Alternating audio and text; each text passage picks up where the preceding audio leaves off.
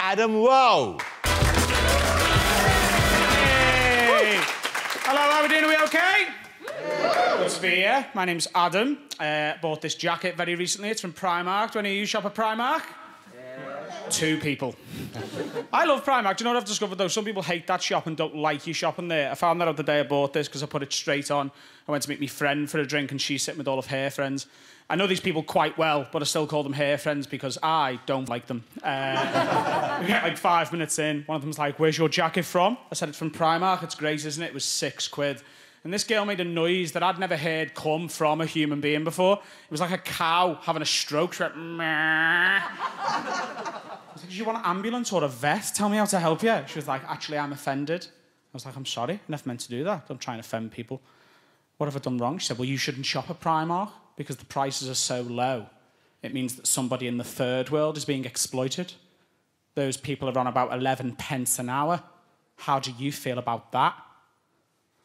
I was like, "Look, I know what you're saying, but he's already made it now.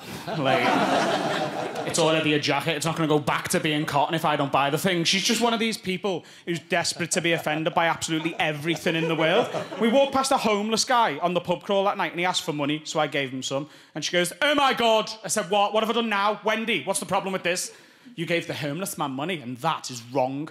I said, "Really, what's wrong with helping homeless people?" "Oh, no, God, no, no. There's nothing wrong with helping these people, but you shouldn't give them money.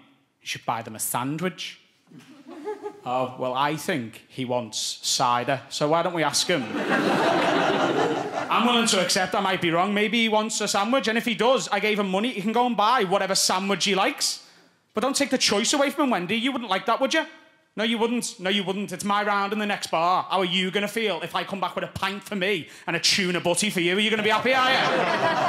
I'll see you later, guys. Thanks for having us. Good night. Bye-bye. Mr. Adam Rowe, ladies and gentlemen.